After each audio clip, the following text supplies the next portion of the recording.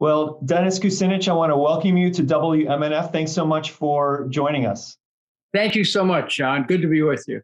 Thank you. And before we get to your book, let's just have people remind you, because you haven't been in politics for a little while now. People might remember your presidential run. They might remember your time in Congress and that you were one of America's youngest mayors. So give us a little bit of background about just your political history. Well, sure. I mean, the division of light and power opens up when I'm just elected to Cleveland City Council at age 23. I went on to become the clerk of the Cleveland Municipal Court. And during that period is when I started the campaign in earnest to save our municipal electric system.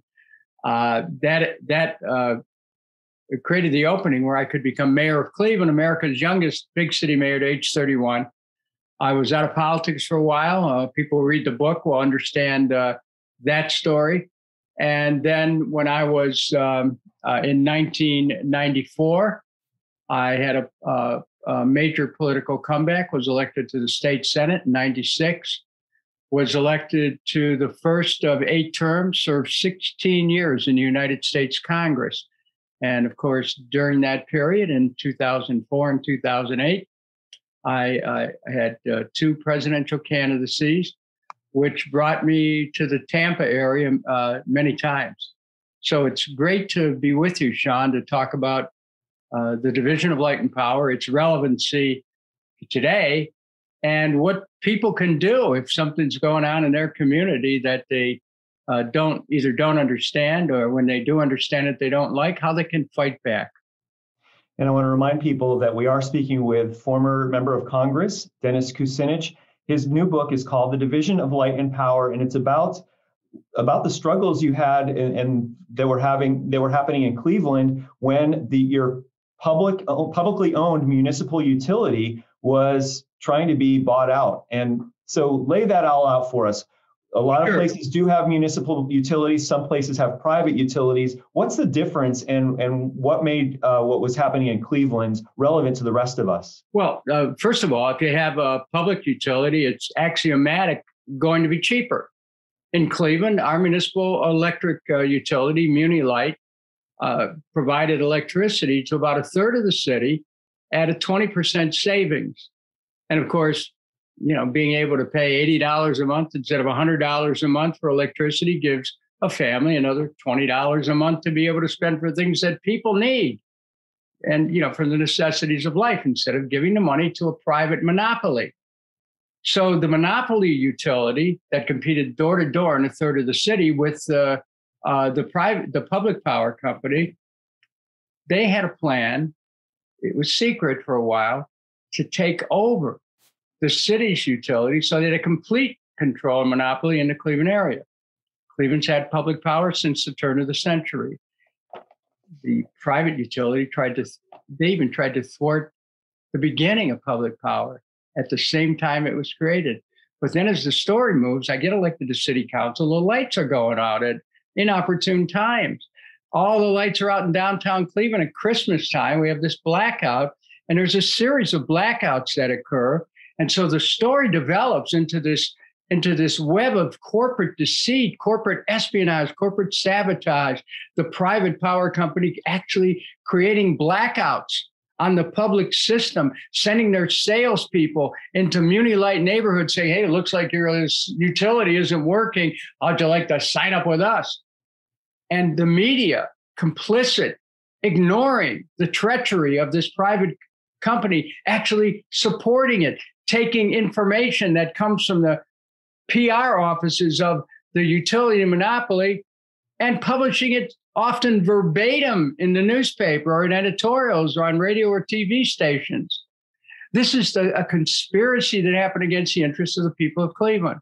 So I get elected to council, young councilman. I take the reader with me on this journey into this morass of corruption, and show the reader how, as a young person, I was able to stand up to that and fight back to equip our citizens today with the way in which you can be effective in challenging policies which are wrong.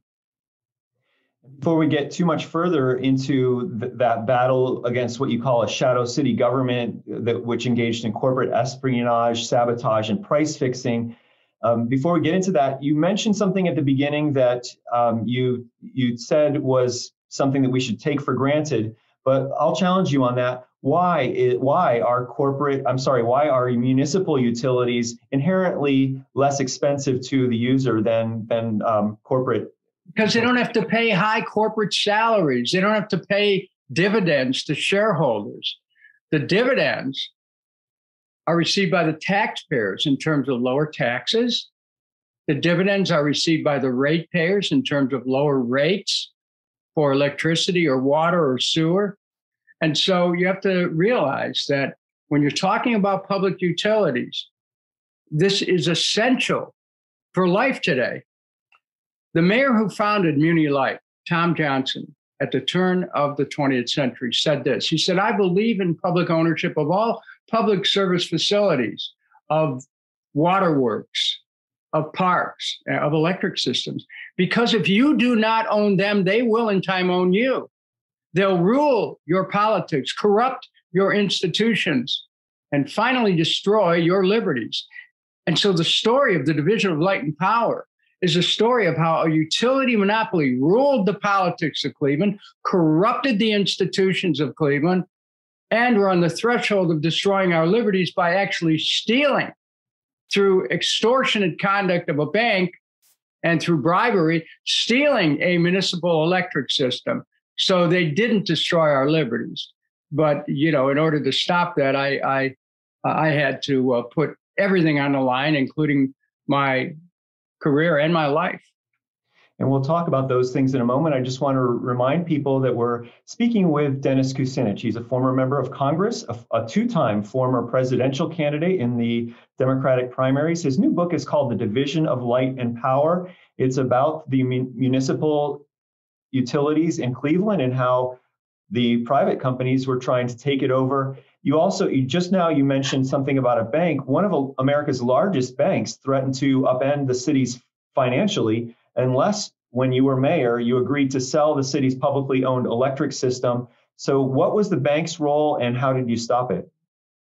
Well, the bank, Cleveland Trust Bank, led by Brock Weir, who was their CEO, came to me on the morning of December 15th, 1978, and said this: look, either you sell your municipal electric system to the Cleveland Electric Illuminating Company, or we, the bank, will not renew the city's loans that I hadn't even taken out. They were taken out by my predecessor.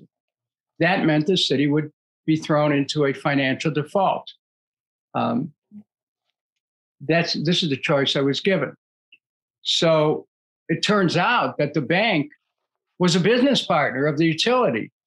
They had people sitting on the same boards. They had the utility used the bank. It's where they put their money. They invested their pension funds in the bank. The bank owned a large share of stock in the utility company. So the bank was dealing for itself too. When it tried to extort our municipal electric system from me as the mayor, all they needed was my signature. And then on top of that, they offered a bribe of $50 million worth of new credit. All I had to do was sign my name and everything would be fine again. And the media played a role because the media was forcing the agenda on behalf of the utility because they got advertising dollars from the utility. And they were all in for getting rid of Muni Light. I tell the story, and it'll blow your mind if you haven't read the book yet, to see how the media subverted the public interest and how reporters who tried to do the right thing lost their jobs. And I spell all this out. And there's never been a story told like this about American politics because no one was ever on the inside who said, wait a minute, I'm not doing this, and blew the whistle on it all. So yeah, the division of light and power is an unprecedented story of a fight to save a democracy in our community, the people's right to have public facilities that they own, to actually be able to make decisions and not have those decisions dictated from faceless centers of power that want to take municipal assets and convert them into their own use. You're listening to WMNF Tampa, St. Petersburg. I'm Sean Canan, and my guest is Dennis Kucinich. He's a former member of Congress. He was a two-time candidate for the President of the United States, and his new book is called The Division of Light and Power. It's about how, as mayor of Cleveland, as a young mayor of Cleveland, he was part of saving the municipal utilities there in Cleveland. And in your book, you talk about something you just mentioned, this almost bribe-like thing that happened in Cleveland, where a TV reporter interviewed a shadowy convicted hitman for the mob, and that person said, so the reporter said, "Why do you think these people would want to do the mayor in?" And they're referring to you, Mayor Kucinich.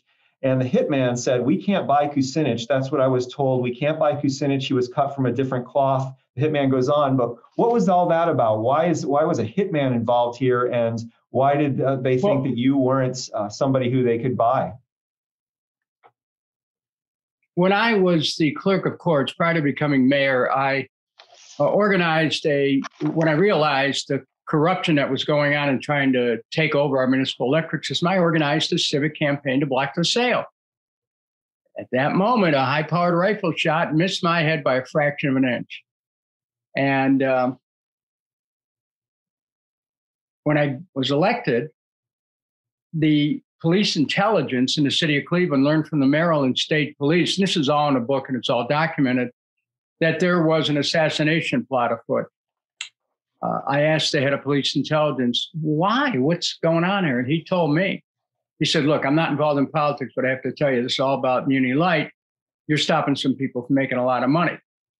Later on, after I left office, and keep in mind, Sean, I never spoke about this danger when I was in office. I knew about it, certainly.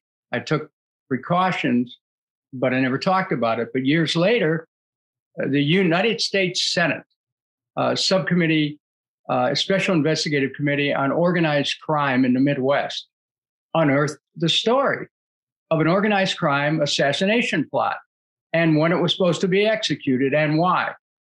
And so you have to keep in mind that Cleveland in the mid-'70s was the bombing capital of America. There was a war going on between rival mob factions for control of the rackets, for control of drugs, gambling, vice, prostitution, loan sharking.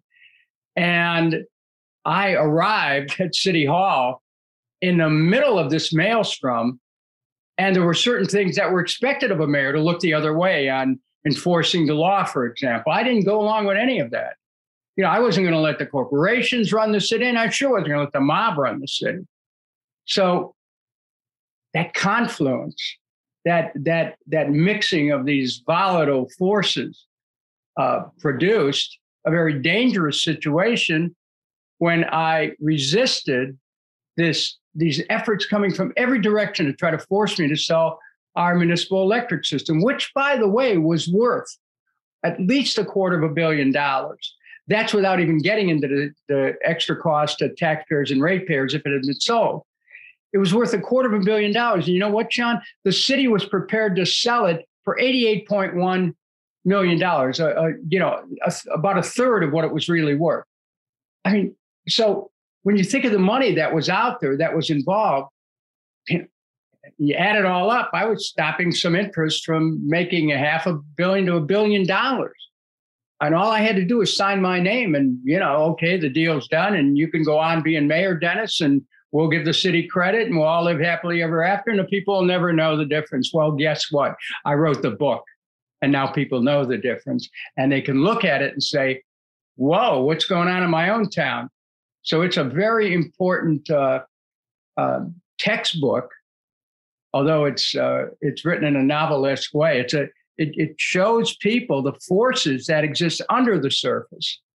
And if there's something going on in your community, it'll be a useful guide to be able to fight back. So this is the Division of Light and Power is not just a book that's only about the history of what happened in the 70s in Cleveland. It's also kind of an instruction of how people can pay attention to what's happening in their own community, whether they have a municipal utility they're trying to hold on to, or maybe as in the case of Tampa, Tampa has a utility that's owned privately, but that comes up for renewal every whatever it is, decade or 15 years. And there have been people in the past who have said, wait a second, why should we just automatically renew with this private utility? Why don't we consider something municipal, which, as you pointed out earlier in the interview, would save people money? Sean, I'll let you answer that question in just a second. I just want to remind people we are talking with Dennis Kucinich, a former member of Congress, former mayor of Cleveland, about his new book, The Division of Light and Power, on WMNF Tampa, St. Petersburg. I'm Sean Canan, and I apologize for interrupting your answer. No, Sean, look at you. You need to identify the station. Yeah, I mean, people in Tampa, it might be a good time to start thinking about what's the point of a municipally owned utility? Cheaper rates and lower taxes. This is uncomplicated.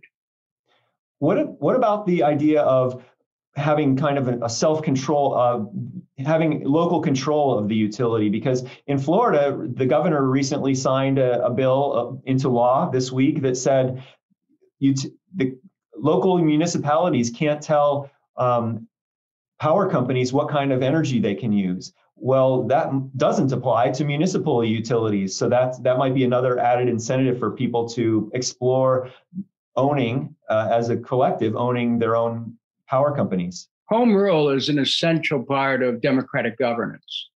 And every city has or should have the ability to be able to make decisions regarding self-governance. What's happened in too many places is that state government is usurping local communities and gaining more power, while people at the local level have less.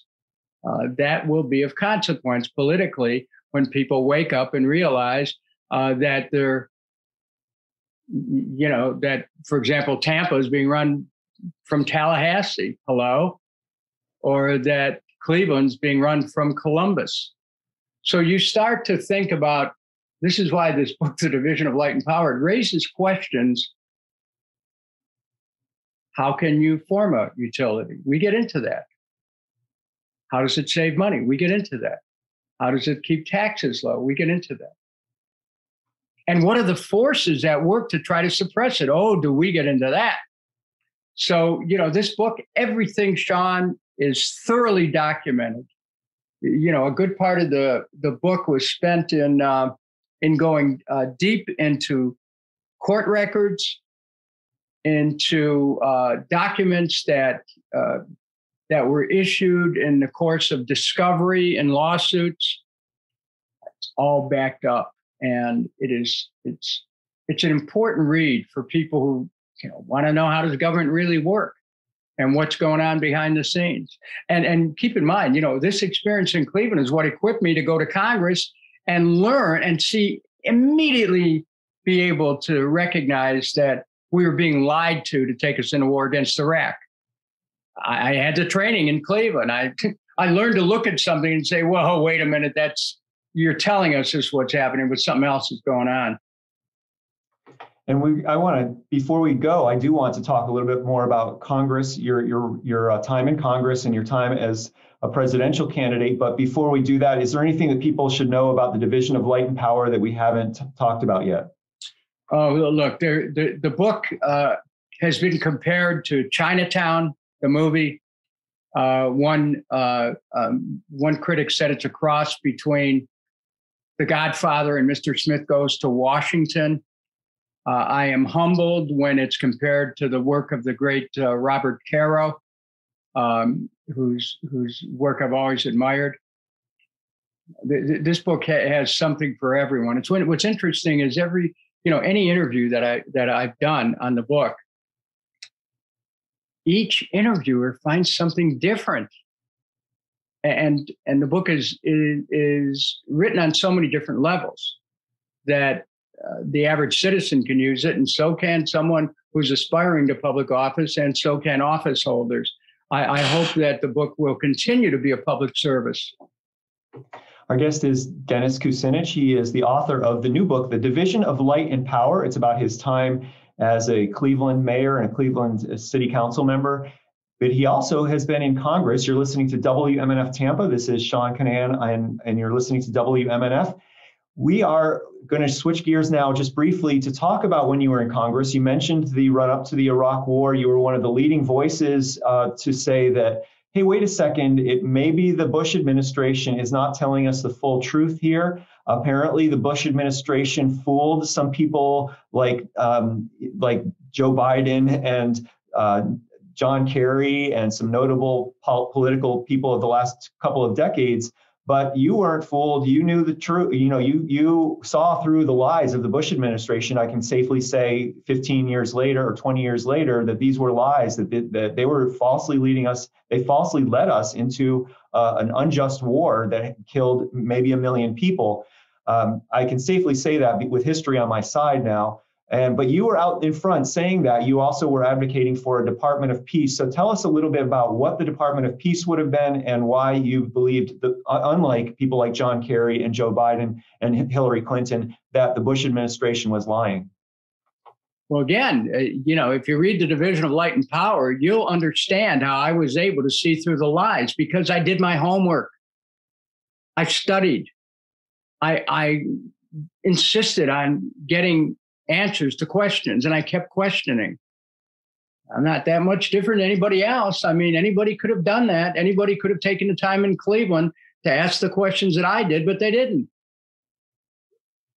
And when you read the book, you'll see that I developed this capacity for being able to, see through those lies. So when I got to Congress, I knew instantly they were lying. Matter of fact, Sean, anyone of your listeners could right now go to a search engine, type in Kucinich Iraq analysis, October 2nd, 2002. And you'll see an analysis that I passed out on the floor of Congress, put it in the hands of members of Congress so that people couldn't say later, oh, we didn't know. They knew.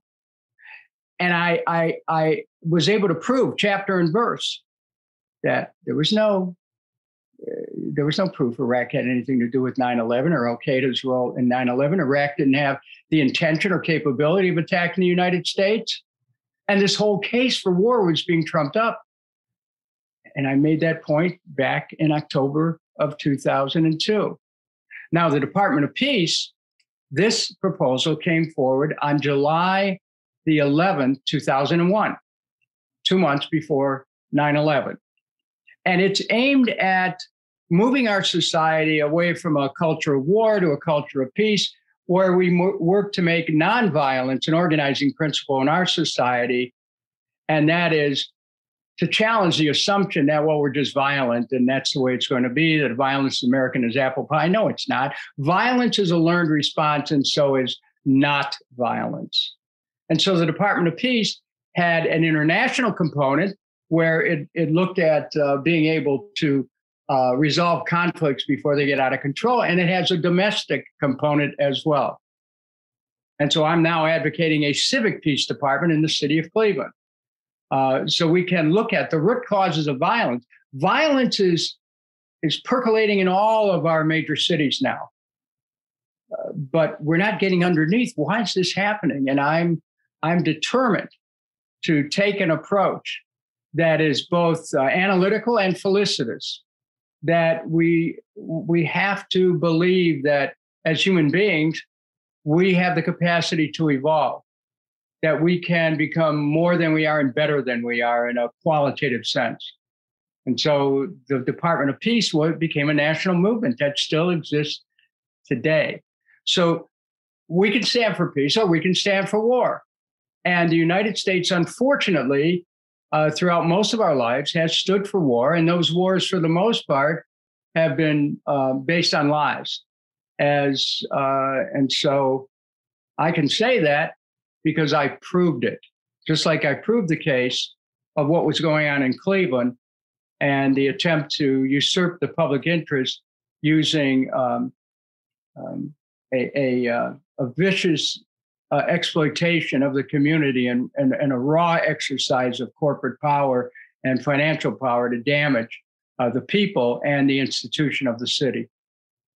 Our guest is Dennis Kucinich. He's the author of The Division of Light and Power. He's a former member of Congress, former presidential candidate. I'm Sean Canan. This is WMNF Tampa, St. Petersburg, Sarasota, 88.5 FM. And Representative Kucinich, if I could, I don't know if you're prepared to answer this, but what can you tell us about some of the work that your wife, Elizabeth Kucinich, has been doing? Sean, you know what? She is an amazing woman, a woman whose opinions on agroecology are sought globally. She's lectured all around the world on how we can restore the land and enrich it with higher levels of carbon, drawing it down through sequestration, how we can save water, through various technologies. Amazing woman. I'll tell her that we talked, and she's worth an interview every bit of the time, or more so than I am. Well, absolutely. I'd be happy to interview Elizabeth Kucinich someday soon. Well, those were my questions. If there's anything else that you'd like to add before we go, what would you like to say? Well, Sean, if you have a website that you can direct people to the Division of Light and Power, I'd be very appreciative. This is an opportunity for people not just to share in some hard-fought experience, but also to equip oneself to know more about how the system works and to find out how you can fight back. Thank you so much. Well, I want to thank you very much for coming back on WMNF, Dennis Kucinich. Thank you.